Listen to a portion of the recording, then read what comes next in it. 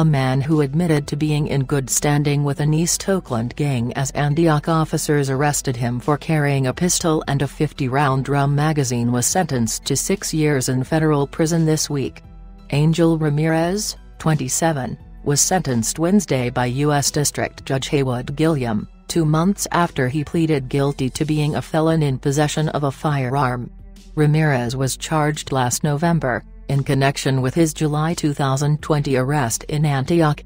According to police, an Antioch officer stopped Ramirez near the Williamson Ranch Plaza for speeding, and Ramirez exited the vehicle and began yelling at the officer before locking himself inside the car.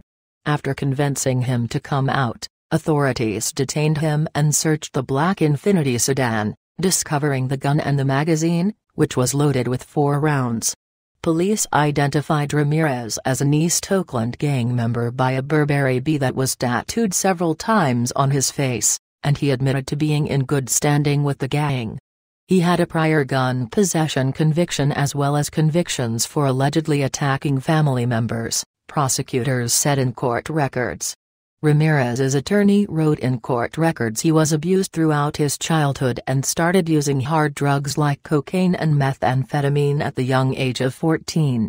He was literally born into a family of drug dealers and gang members who were more than happy to introduce him to their lifestyle when he was only 6 or 7 years old, Assistant Public Defender Jerome Matthews wrote in a sentencing memo.